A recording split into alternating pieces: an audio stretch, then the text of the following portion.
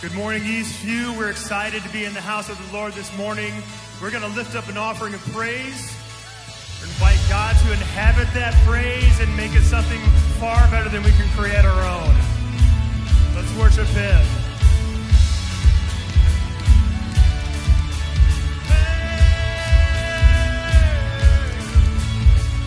We bring our praise, you bring revival. We lift our hands, you lift our eyes up. Where your love is found, there will be no fear. God, your kingdom come, your will be done here. On earth as in heaven, Spirit of God, pour out. Our hearts are wide open. Jesus, we need you now. Come, have your way in this place. Break our walls down. Spirit of God, pour out. On earth as in heaven. Jesus, we need you now. We bring our shame, you bring redemption. You turn our chains into our freedom. Where your love is found, there will be no fear. No fear. God, your kingdom come, your will be done here.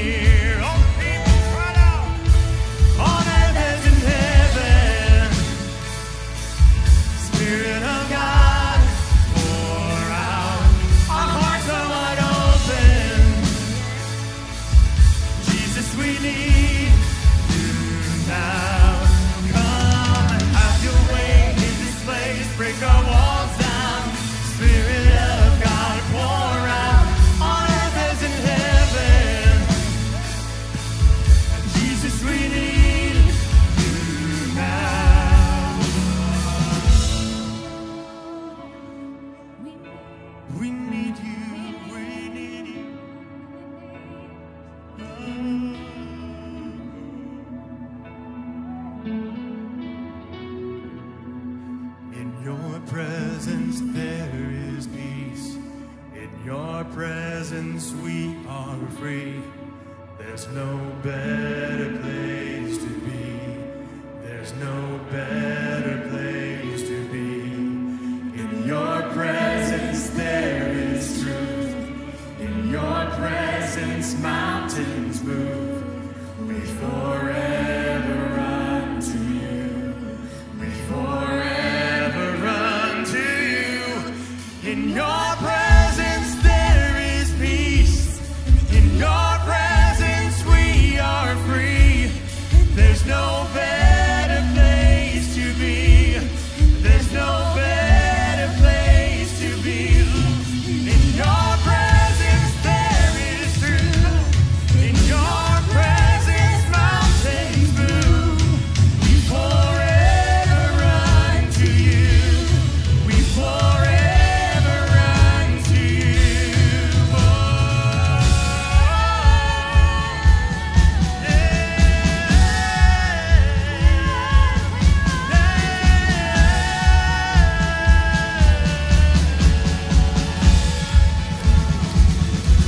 on earth as in heaven, Spirit of God, pour out. Our hearts are wide open. Jesus, we need you now. Come, have your way in this place. Break our walls down. Spirit of God, pour out on earth as in heaven. Jesus, we need you now. We need you right now.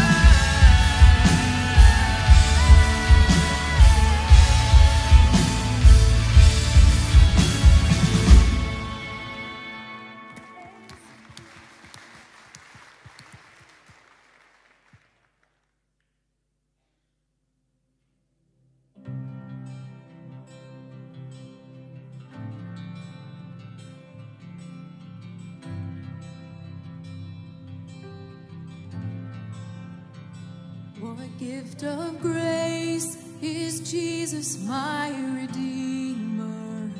There is no more for heaven now to give. He is my joy, my righteousness and freedom, my steadfast love, my deep and boundless peace. To this I hope, my hope is only Jesus. For my life is wholly bound to His. Oh, how strange and divine, I can sing all is mine, yet not I, but through Christ in me.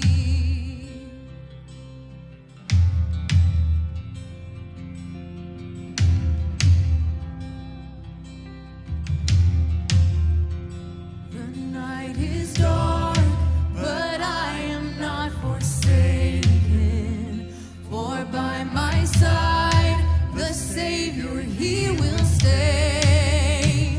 I labor on in weakness and rejoicing. For in my need, His power is displayed. To this I hope, my shepherd will defend me. Through the deepest valley He will lead. Oh, the night has been won, and I shall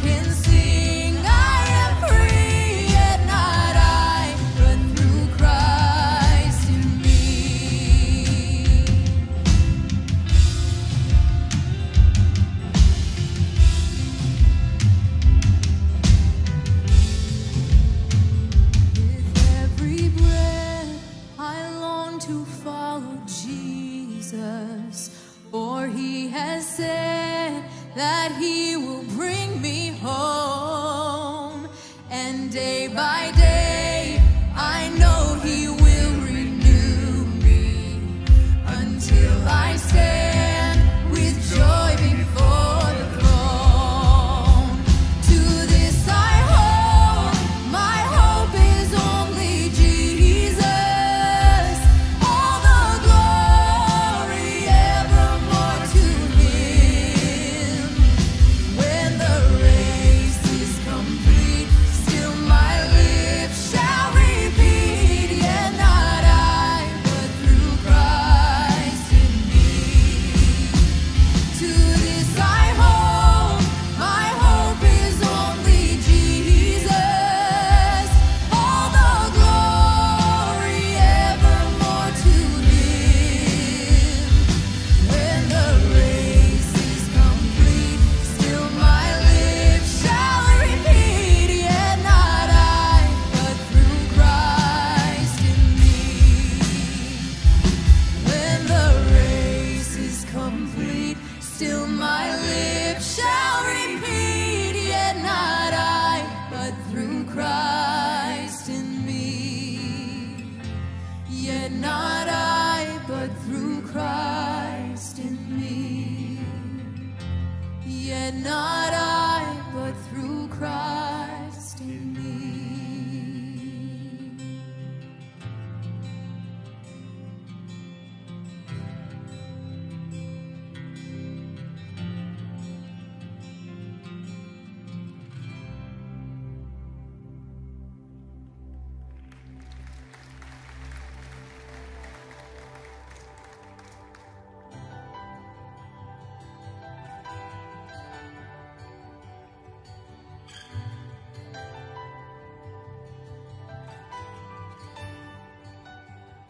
No pen or quill, no scribe in perfect skill, with flawless words could capture all you are.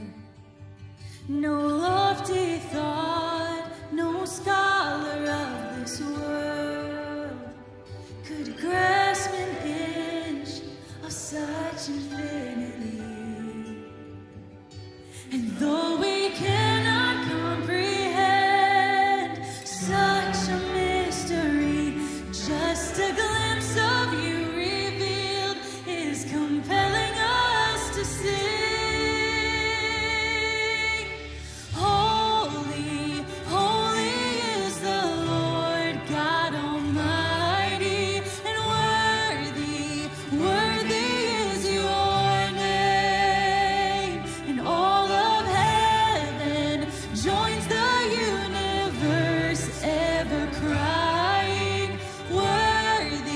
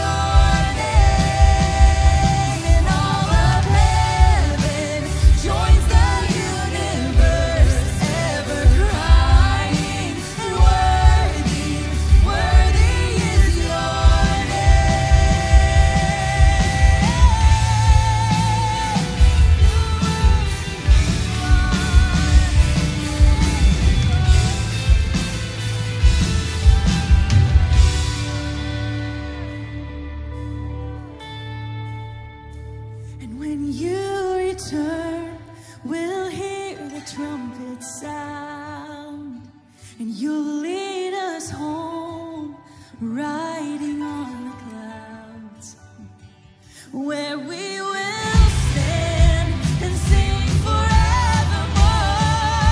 The honor and the praise, the glory is the Lord. And holy, holy is the Lord God Almighty, and worthy, worthy is your name. And all of heaven joins the universe, ever crying, and worthy, worthy is your name. You're holy, and holy, holy is the Lord God Almighty, and worthy, worthy is your name. And all of heaven joins the universe, ever crying, and worthy, worthy is your name. And worthy, worthy is your name. And worthy, worthy is your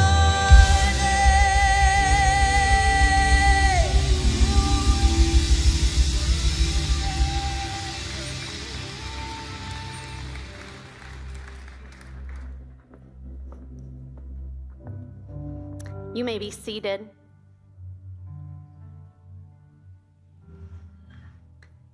Well, we come around this communion table because Jesus is worthy. We come around this communion table because Jesus made a way for our lives to be restored through the life, the death, and the resurrection of Jesus.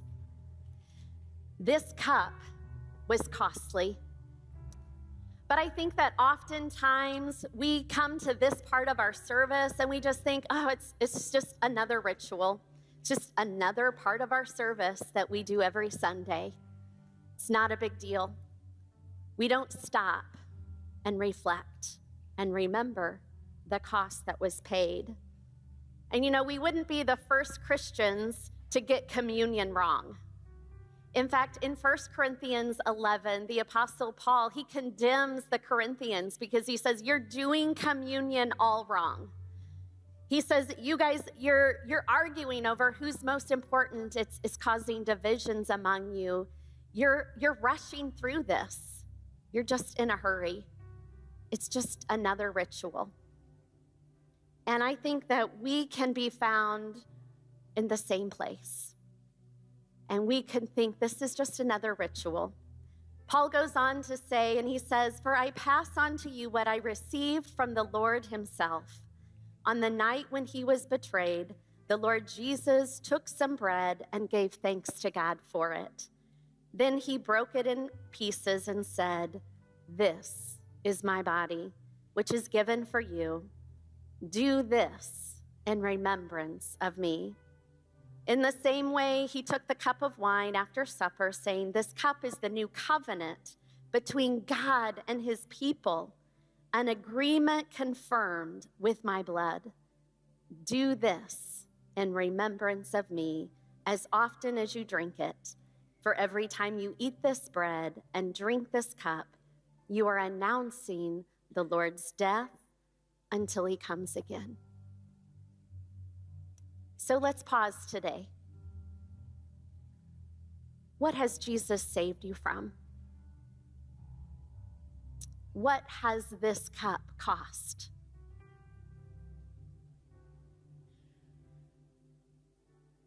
Would you join me in this ancient ritual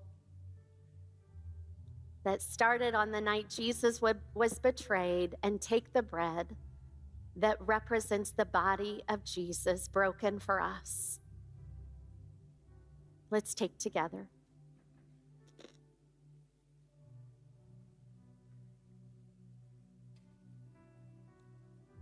And this costly cup that contains what represents the blood of Jesus that he freely poured out for us. Let's take together. Let's pray together. God, thank you for giving your son as a gift, as a sacrifice. The only thing that could be offered as the perfect Lamb of God to restore us back into a relationship with you. God, would you forgive us when we act like this meal is more of a ritual? Would you forgive us when we hurry through it and when we don't really reflect on the perfect Lamb of God that was sacrificed for our sins? So we remember, we give you thanks. We love you, God. It's in Jesus' name we pray. Amen.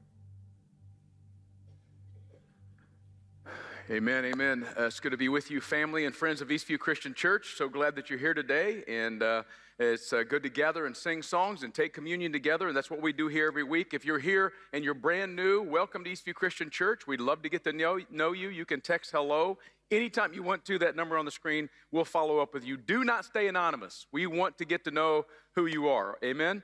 And all those watching us online today, we're glad that you're with us, especially our congregation in Herscher, Illinois. God bless you guys. We're praying for you. Thanks for being a part of us even so far away. Well, two quick things that are on my heart today before we get into the Word of God. We're going to be in Mark chapter 10. That's what we do here at Eastview. We get in the Word of God and let Him speak to us. But before we get there, a couple of things that are on my heart. Number one, the Preaching Institute breakfast. That's kind of the kickoff for our Preaching Institute. We're going to raise up another generation of preachers. That's June 18th. And you can go and sign up right now, anytime. Several people already have at eastview.church/preach. And who's this for? This is for anybody who thinks that they might want to preach, just a small inkling, because that's often where the call to preach begins. The next thing I want to talk about is we're starting a series next week called Skeptical. We're going to look at the questions. We've been looking at the questions Jesus asked of his followers. Next week, we're going to look at the questions that were asked of Jesus, really trying to get to something to kind of trick him, maybe because they didn't believe.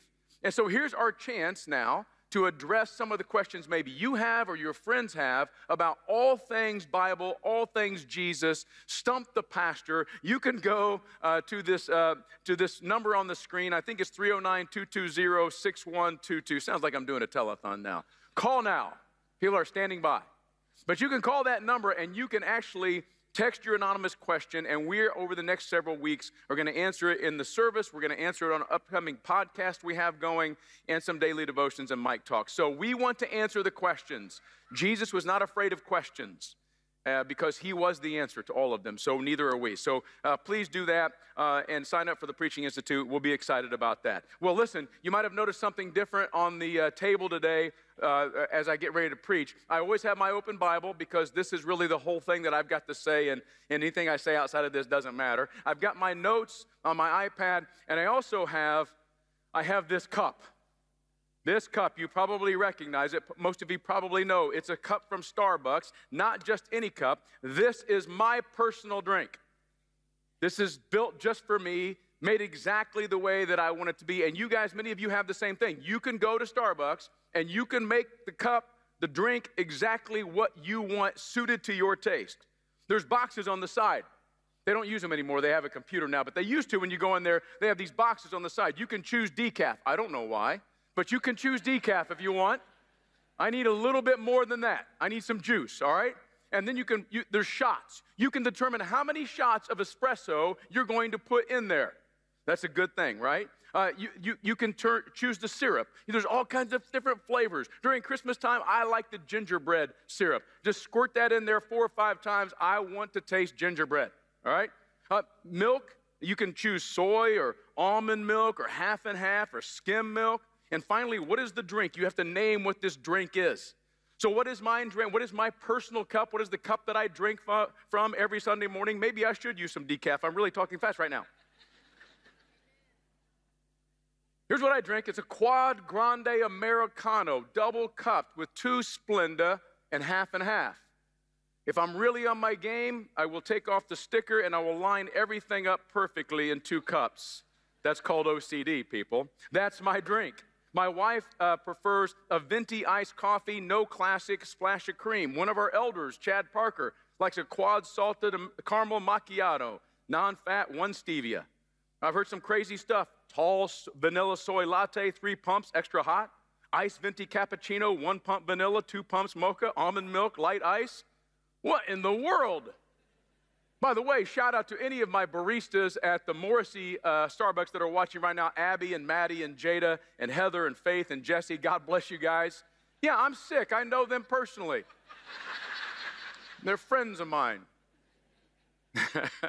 Starbucks touts that you can make 87,000 different combinations of drinks. You thought it was a coffee store. Have you ever gotten behind somebody in line with a list of these drinks and they're ordering for like 7 of their friends, and it sounds like you're in a foreign country and you don't know what the language is? I feel sorry. Sometimes you watch people who've never been to Starbucks walk up to the counter and they say something ridiculous like, "I'd like some coffee, please." And the barista's like, "Well, what size would you like?" "Well, large." "Well, we have tall, grande, and venti. Tall is actually short, venti is actually big, and grande is not that grande." It's really confusing, and I feel sorry for them, and they sit there and stutter their way through just getting a black coffee, please.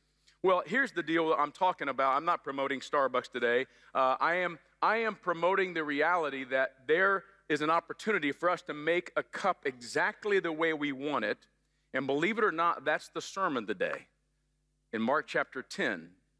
Because Jesus, sometimes we come to him and we try to take our Starbucks order into the Jesus-following life, and we say, "Can you make Jesus following just the way I like it to suit my taste?" And Jesus says, "Well, I've got a cup for you to drink from, but can you drink from the cup that I'm going to drink from?" That's the leading question today. So let's get to the Word of God. I hope that you feel like you're up to date on Starbucks. And now I want to inspire you with the Word of Jesus, all right? Here we go. Mark chapter 10, verse 35. James and John, remember, they're disciples just like us. They're Christ followers. James and John, the sons of Zebedee, came up to him and said to him, "Teacher, we want you to do for us whatever we ask of you." And he said to them, "What do you want me to do for you?" And they said to him, "Grant us to sit one on your right hand and one on your left in your glory." And Jesus said to them, "You do not know what you're asking.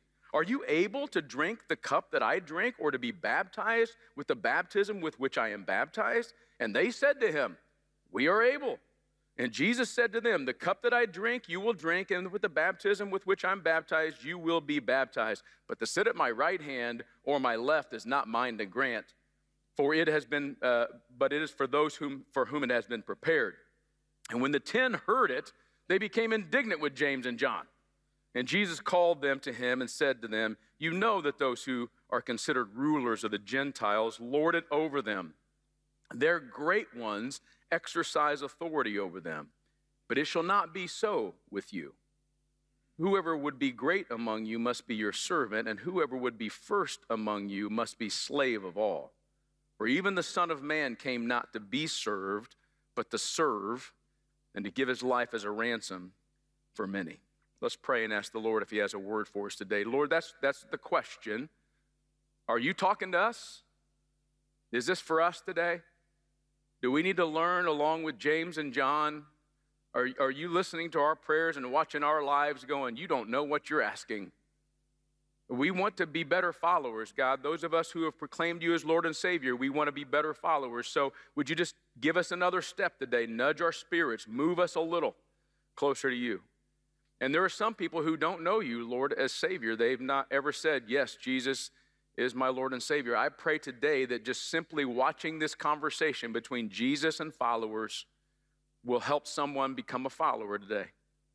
And so, Lord, you have to do all that. I can't do it. I don't have the ability. I'm not smart enough, wise enough, articulate enough.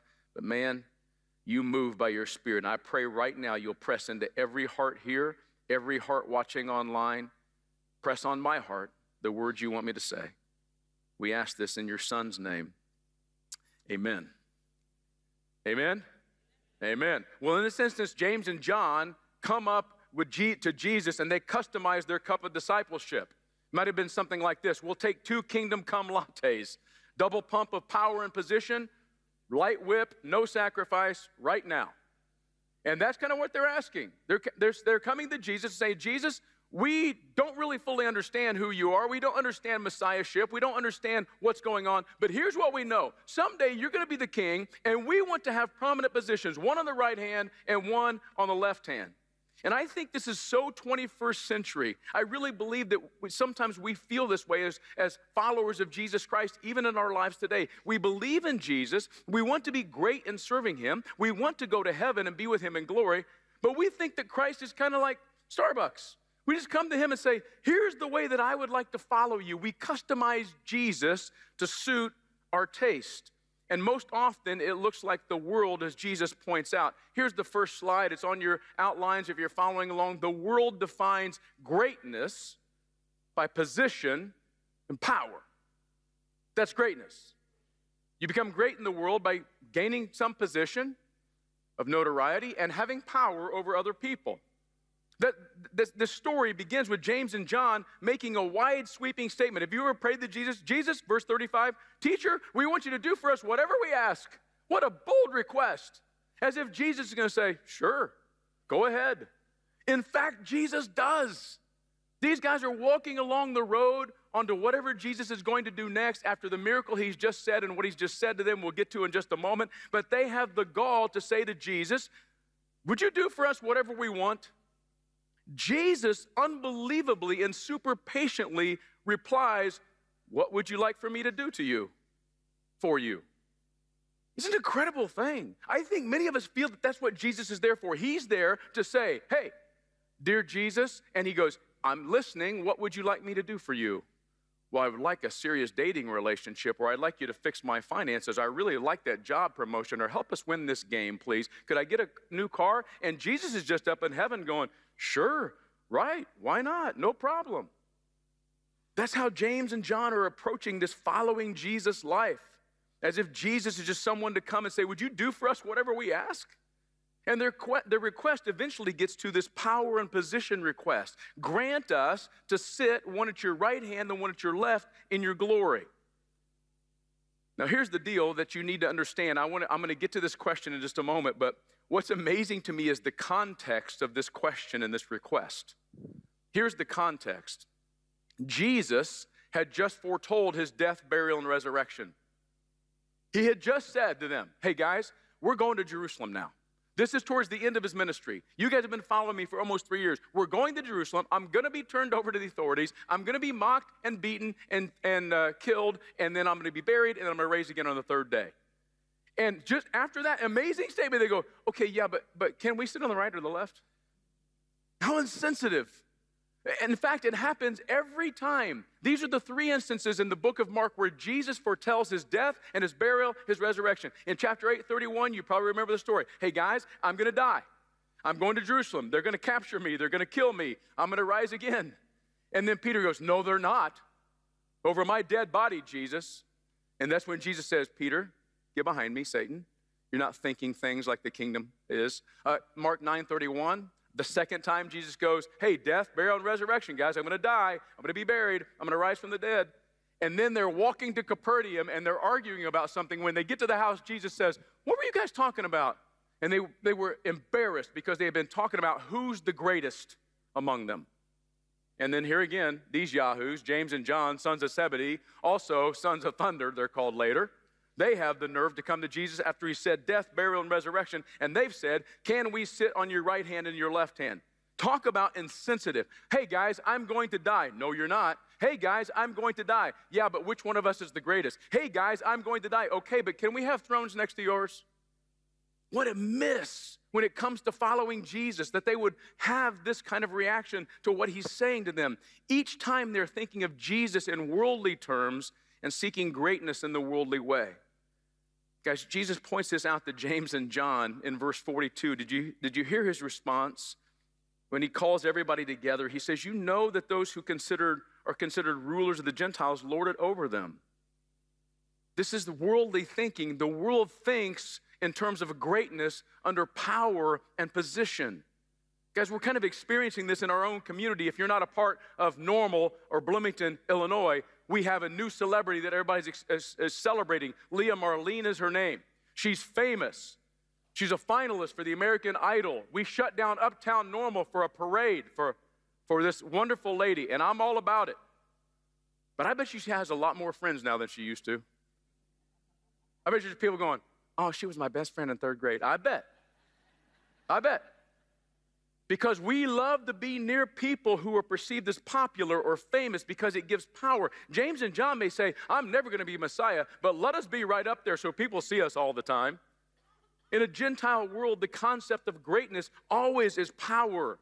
Now, these guys might be asking for a place at the seat at the Passover table. They know they're going to Passover, and they're going, okay, we at least want to have seats at honor at this meal that we celebrate every year. Jesus, can we have the right hand and the left hand? That would be the honor place. It's like be seated at the front table at the wedding reception, the bride and groom's table. Not table 78, where I'm usually set after the whole thing's over, right? You ever been there? They want to be number one. They want to be seen. Maybe they're asking for this, but it's more likely their understanding of Messiah as the king.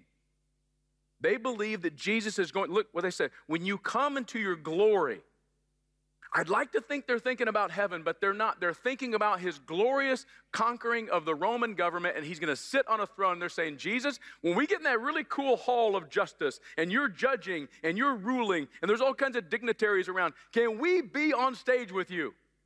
We want to be known. We want to be seen.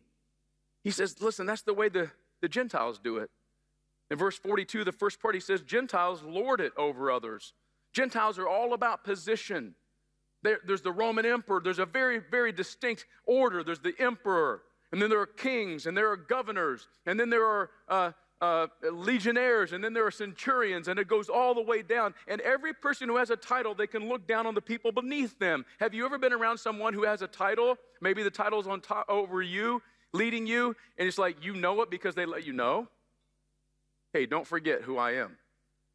Don't forget. That's the way of the world. The world lords their positions over people, and they also exercise authority. It's a power trip. Often along with position comes power. Gentiles, Jesus says, exercise authority. And many things that we belong to kind of build into. Have you ever heard phrases like this? I'm the boss, or she's the boss, or climb the corporate ladder, or the pecking order. All of those are indications that somebody above me, somebody who's in charge, can tell me what to do, and I have to do it. That's the way the Gentiles think. By the way, Gentiles are not just anti-Jews. The word Gentile is ethnos. It's the word we get ethnicity from. It means all the people, all the nations. The Jewish people were like everybody else, but guess what? The Jews were the same. Every one of us has this desire we think will be great if we get position and we get power. So we put letters in front of our names to indicate how smarter we are than everybody. I said it wrong. How much smarter we are than everybody else. And we put titles behind our names to indicate how important we are. Guys, this is world thinking. It's not Christ follower thinking. But it can often sneak into Christian understanding. I meet a lot of people who are ambitious for Jesus, but often ambitious for Jesus is just seeking power and position for ourselves. I think James and John were sincerely about Jesus. They just wanted a piece of that fame and that power and that position. And Jesus, I love the response. I wonder how many times Jesus responds to my prayers this way in verse 38. You do not know what you're asking. And that brings us to the Christ-following question. We've been in this series. This is the last one today. We've been saying these are leading questions. These are questions Jesus asks of his followers to help us keep moving along. And here's what Jesus says. Following me is not about customizing the Christ cup to your taste. It's about drinking from my cup. You want fame? You want to be great? You want to be known? Here it is. Here's the leading question. Are you able to drink from the cup I drink from? That's the question. You want to be great in the kingdom? You want to change the world for Jesus Christ? Are you able to drink the cup that I drink in verse 38? And then he clarifies it a little bit more. Are you able to be baptized with the baptism that I'm baptized with? What in the world is he talking about? He's already been baptized. James and John have been baptized probably by John the Baptist. We've been to Jesus' baptism. What's he talking about? Well, baptism usually indicates death. In fact, in Romans 6:3, we have this scripture that to be baptized with Jesus Christ, do you not know that all of us who have been baptized into Christ Jesus have been baptized into his death? When somebody's baptized over here, we say death, burial, resurrection. At some point, the following of Jesus Christ means we have to drink of a cup that leads to death and sacrifice. Jesus asked the question, and they give a bold answer. Did you notice that? In fact, there's an old hymn that we used to sing in church growing up. Are you able, said the master. Are you able? And they said, yes, we are able. We can do it. Whatever cup we have. Now, they might be thinking about still the same cup. They might be thinking about the nice wine goblet that they're going to get in the Hall of Justice when Jesus, I keep turning this into the DC Comics, but anyway, the Hall of Justice. Superman's there, Aquaman, and then them. I'm fine. They're thinking he's going to be sitting on a throne, and there's going to be this beautiful gold wine goblet, and they're going to be drinking the best wine from Italy with Jesus at his side. Maybe they're thinking that, or maybe they're just thinking, we're going to be boys with Jesus. We're going to hang out with him. We're going to party with him. We're going to sit and drink out of the same cup he does. We're so close to him. Jesus must love us better than everybody else. Our power, our notoriety, our position, our fame in Jesus' name. But Jesus is talking about a different cup. With our time left today, I want to talk about this different cup. See, because position in Jesus' eternal kingdom and power in Jesus' eternal kingdom, who becomes known and not known, who does big things for God and who does small things for a big God, who starts worldwide revivals and who brings revival to their small world, these things have already been determined. I just want to just slow us down just a little bit with our ambition to say, did you know God has a plan for every one of us in the kingdom of God? And sometimes it's big, sometimes it's small. And there's really not a lot we can do with it. I think when Jesus is talking here, he's talking about a plan that was before the beginning of the world. Verse 40, to sit at my right hand or my left hand is not mine to grant. It is for those for whom it has been prepared. Hey, we came to the earth to save the world with a plan, guys. And if you're going to be on the right or the left, that plan's already been made. It's already been determined. I believe this is really important, especially for some of you who are younger in here and you want to do great things for God. In fact, some people will come to me sometimes and go, how'd you become a pastor of a church this big? I'm like, I have no idea. And if you spend 5 minutes with you, you go, he has no idea. I think it's just something that God did, and I tried to be faithful along the way. I think this is the point that he's trying to make to James and John. James and John, just be James and John. I got a plan for you. Can you drink this cup? I'm not going to give you seats. The question is, can you drink the cup? Because desiring the cup of position and power, even in Jesus' name, is not a kingdom trait. His cup is different. See, Jesus' cup is defined by service and sacrifice. That's the cup that he's talking about. Now, you guys probably picked up this story. I always try to find the story here. These guys are walking along. Jesus just said, hey, guys, really sobering moment. I'm going to die on the cross for the sins of the entire world. James and John come up beside him as they're walking on the trail, say, hey, Jesus, we got a request. Would you let us be number one and number two guy in your kingdom? And then when they get to the place, I'm sure they're eavesdropping, and Peter and Thaddeus and Matthew and them, they're going, what are they talking about? Hey, what are you guys talking about? And they find out they're talking about who's the greatest. I don't know how this went down, but these 12 guys were very close. I can see Peter shoving John. Who do you think you are? You're not that important. You didn't include me in this. I can't believe you didn't include me. I'm one of Jesus' best 3 friends. I can see them arguing with each other. You're not number 1. You're number 7 in this group of 12. Judas, don't even start. And they're having this argument about who's greatest. They get mad at each other because somebody had the audacity to think they're going to be greater for Jesus than them. After Jesus just said, I'm going to die. So if you've ever been a part of a family where the dad or the mom says at some point, okay, family meeting. And that's what it says here. Jesus says, okay. Jesus called them to himself and said, and here's the teaching.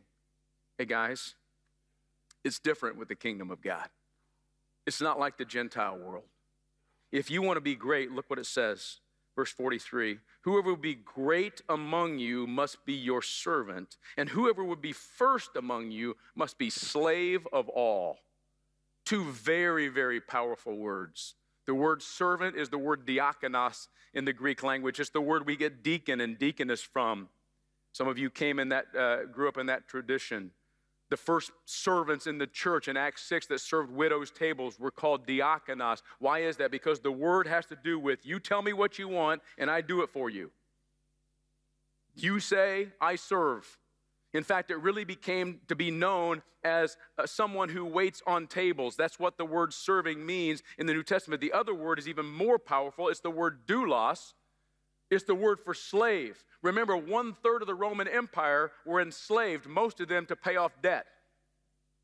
They were bound. That's the root word of this word for slaves. Here's what Jesus is saying. You guys want to be great? Then you have to wait tables and bind yourself to serve other people the rest of your life. That's how you get greatness. Are you able to drink this cup? The cup of servanthood and slavery? This is not a cup of here to be served, but a cup of here to serve. It's not a cup about who you are. It's a cup about everyone else. That's what Jesus is teaching us here today. Jesus even says the Son of Man did not come to be served, but to serve. And here's how the Apostle Paul described Jesus drinking this cup. This is how Jesus drank the cup. Have this mind among yourselves, which is yours in Christ Jesus, who, though he was in the form of God, did not count equality with God something to be grasped, but emptied himself by taking the form of a servant and being born in likeness of men and being found in human form. He humbled himself, becoming obedient to the point of death, even death on a cross. That is the eternal view of the cup that Jesus drank, and it begins with emptying yourself. James and John, you can't drink from this cup until you pour yourself out and get over you. Now, if Jesus can be God in the flesh and say, you know what, I'm not going to hold on to God. I'm going to relinquish my eternal heavenly powers to go and become human.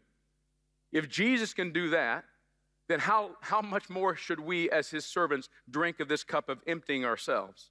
And if Jesus can give himself to the point of death, how much more should we sacrifice so that we can be great in the kingdom of God? Guys, listen, this goes on to say, you know how this works. This is the reason that he became the name that is above every other name. What's the greatest name in the world? The name is Jesus. You've sung about him. You've remembered his death, burial, and resurrection today. Why is his name so great? Because he served and sacrificed more than anybody else. That's the way to greatness. That's what he's trying to teach them. And this is the cup that we're learning here at Eastview Christian Church. We're learning how to serve others in Jesus' name. This is what Love McLean County is all about. We want to be great, a great church for this county. And you know how we're going to do it? We're going to serve. And we're learning. And many of you already are serving in great ways. I want to take a few moments here just to celebrate what God's doing at Eastview Christian Church. Thousands of you are becoming great in the kingdom because of your service. We have people who stock the food pantry every week, and they take out the trash, and they sweep the floors, and they clean toilets. They set out traffic cones. Even this morning, and they do this until their arms hurt, and they organize parking. They set up chairs and tables and take down chairs and tables and set up chairs and tables and take down chairs and tables over and over and over again. There are people who are sitting on the floor right now teaching children. They're rocking and praying over babies in the nursery. They're changing diapers. They're changing diapers. There are people who clean the kitchen and clean the toys and wash the baptism towels. There are people who manage Eastview's money and count it and invest it. There's hundreds who lead and host small groups every week. Others who give tech support. There's some who are in a sewing circle making quilts for people who are shut in. There are people who write cards to people who are in the hospital, who are sick, who have gone through something hard. There are people who visit jails and visit hospitals and visit nursing homes. They put an arm around the down and out and they pray for the up and in. They chat with people online. They make videos.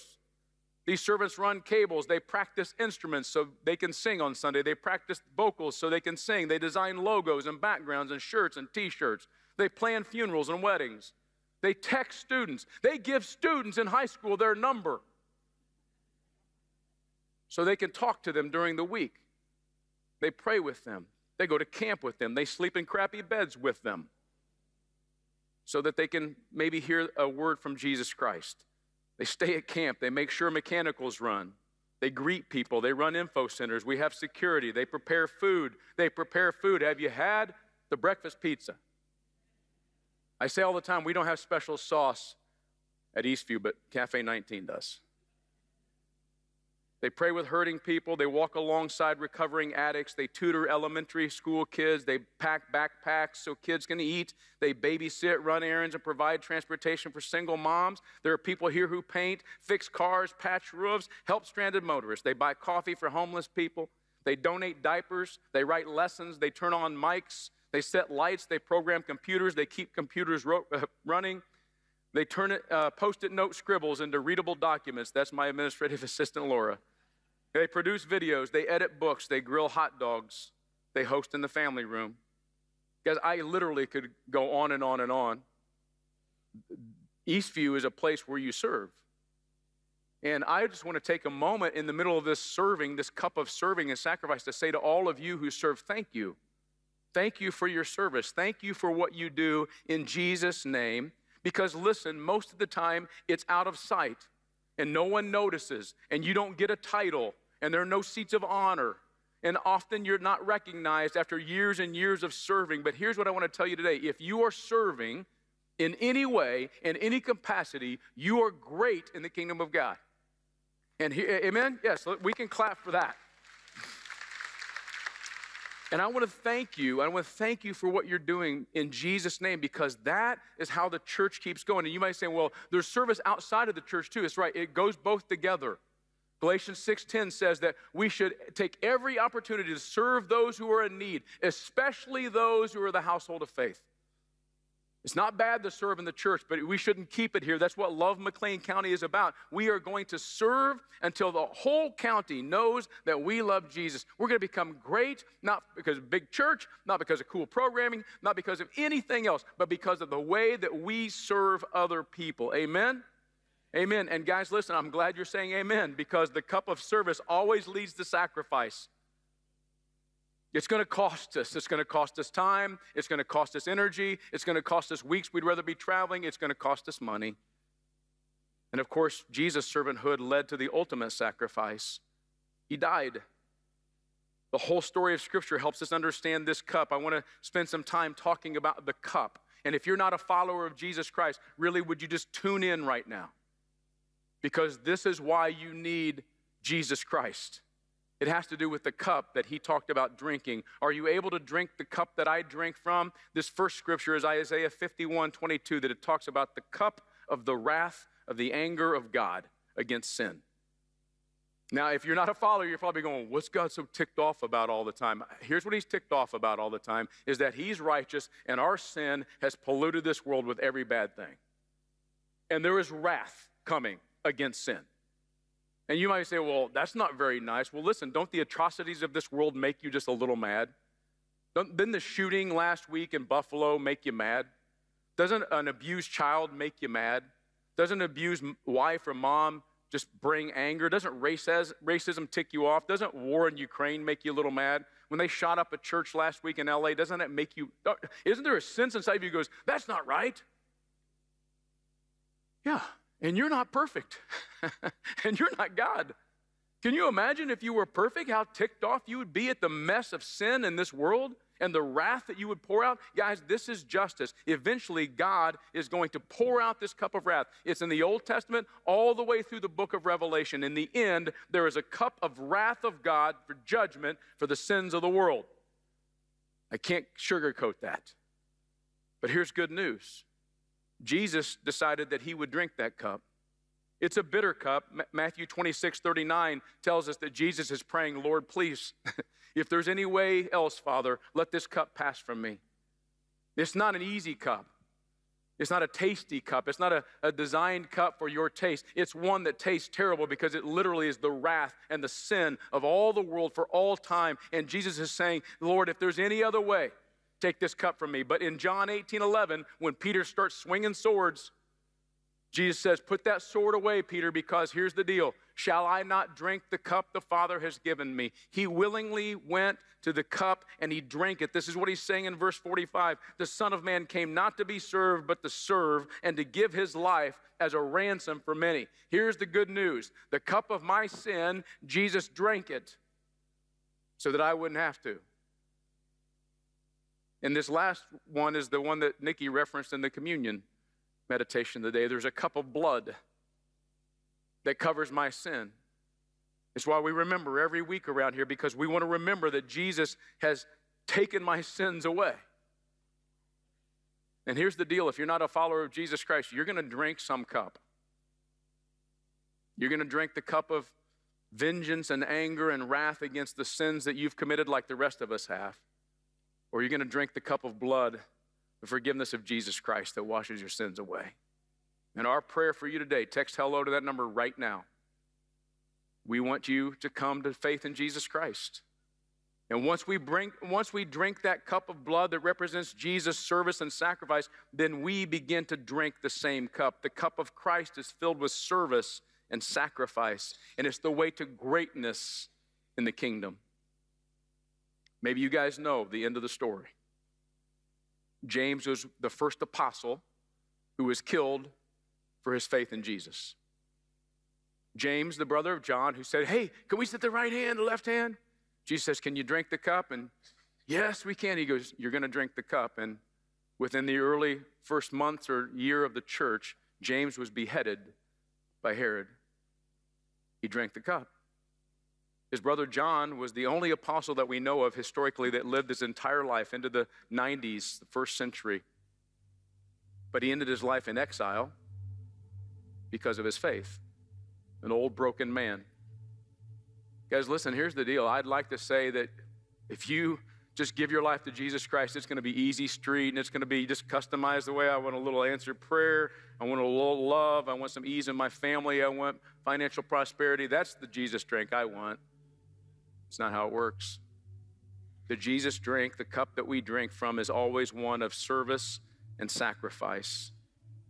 May we be the kind of disciples who get rid of the customized cup we have and drink the cup of Jesus.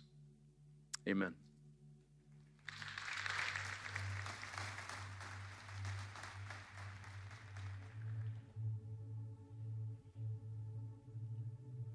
Before we move on, I wanted to ask this question. What in your life needs to change so that you can drink the cup that Jesus has offered you? You know, Mike said it a couple of times. Maybe you don't actually follow Jesus, but you're ready to today. Or maybe you've been following Jesus for a really long time, but you've let a lot of stuff get in between you and him, in between your relationship. We wanted to give space this morning. I'm going to have some people go ahead and come up to the front of the stage who are going to be willing to talk with you or pray with you.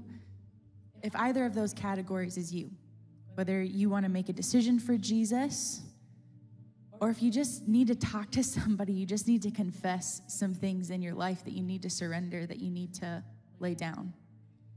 Because that's one of the constants of the Christ-following life is surrender. And we didn't want to move from this space without offering that, because we all have something. I have things that I need to surrender on a regular basis to the Lord. But there's something so sweet about laying down our customized cup and taking up the one that the Lord has offered us. So we're going to sing, and you have permission to come up if you'd like to and talk to some of these people, or if you just want to stay in your seat, if you need to pray, if you want to talk to the person next to you, you have freedom to do that.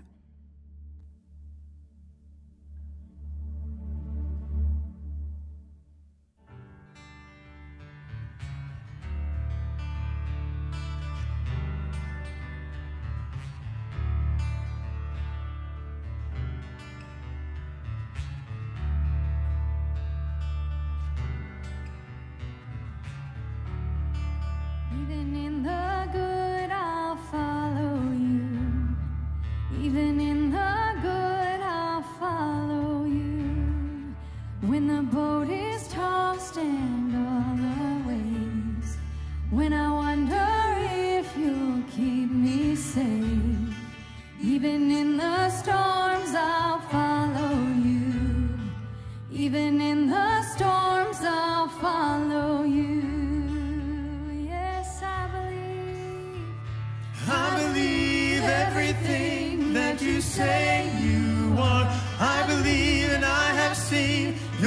unchanging heart when the good things and the hardest part.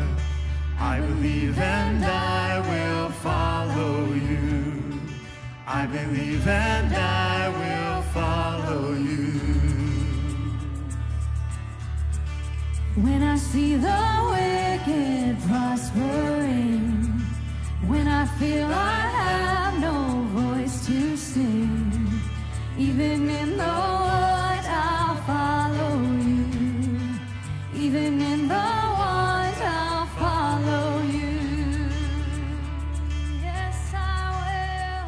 'Cause I believe everything that you say you are.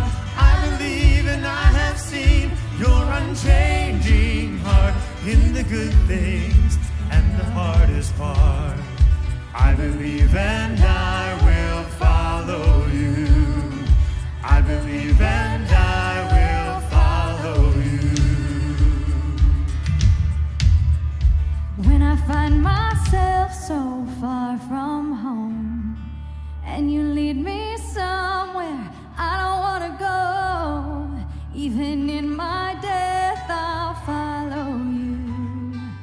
Even in my death I'll follow you.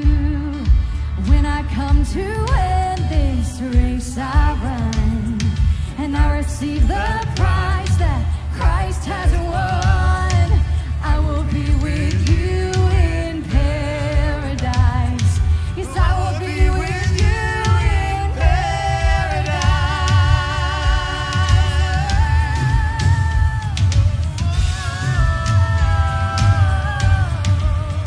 'Cause I believe everything that you say you are.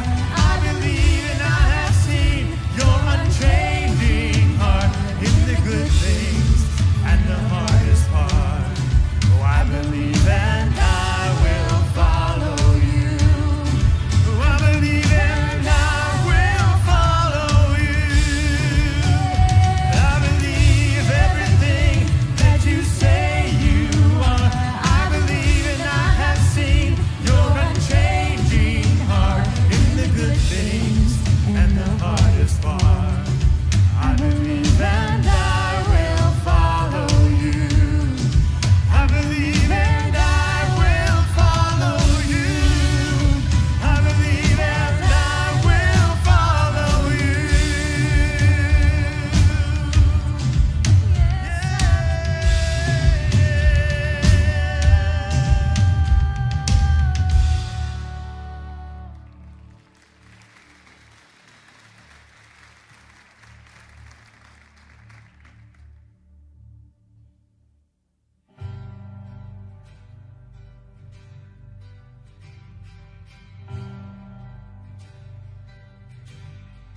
I searched the world, but it couldn't fill me.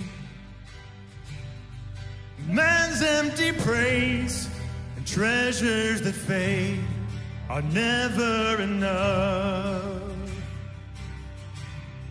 Then you came along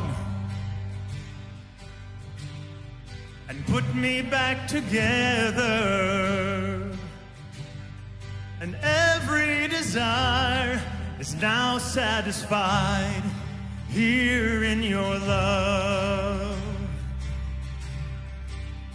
Oh, there's nothing better than you. There's nothing better than you. Oh, there's nothing. Nothing is better than you. Oh, I know it's true, and I'm not afraid to show you my weakness, my failures and flaws. Lord, you've seen them all, and you still call me friend. 'Cause the God of the mountain is the God of the valley, and there's not a place your mercy and grace won't find